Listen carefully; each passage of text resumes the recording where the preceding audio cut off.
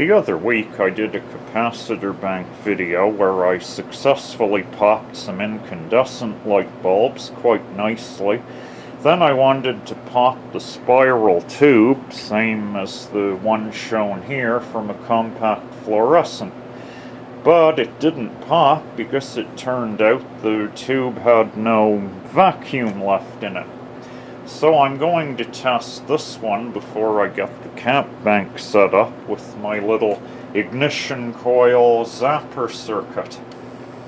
And it seems we have a good tube. So I'll be able to pop this with the cap bank, and hopefully it'll be a good pop. Let's get set up and let this little spiral tube have it.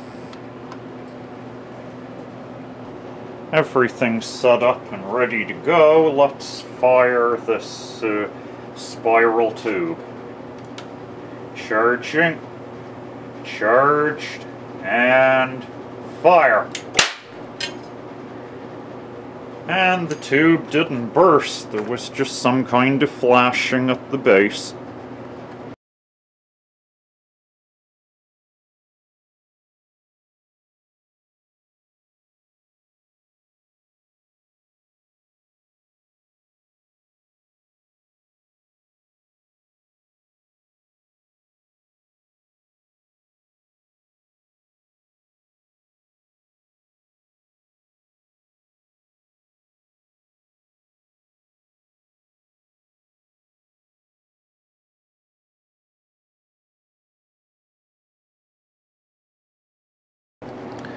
Upon closer inspection, this tube did actually burst, but rather than blowing apart, it unfortunately blew the two sealed ends off it where the wires went in.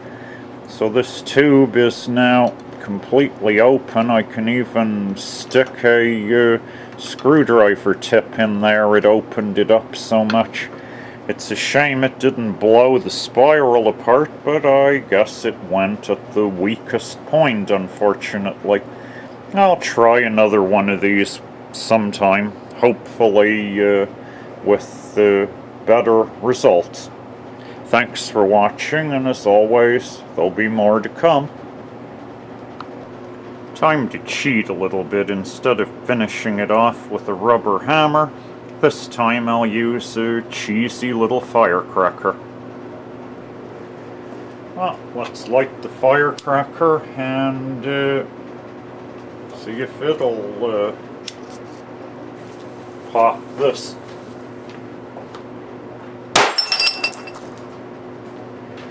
Popped half of it anyway.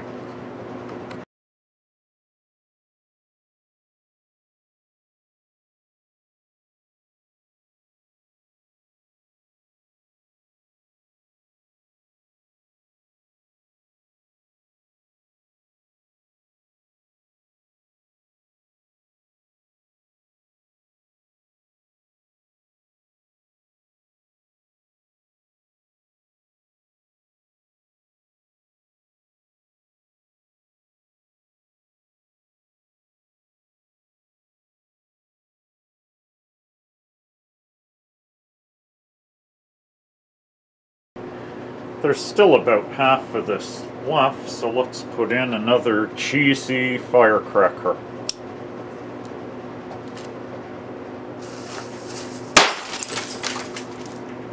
That basically got rid of it.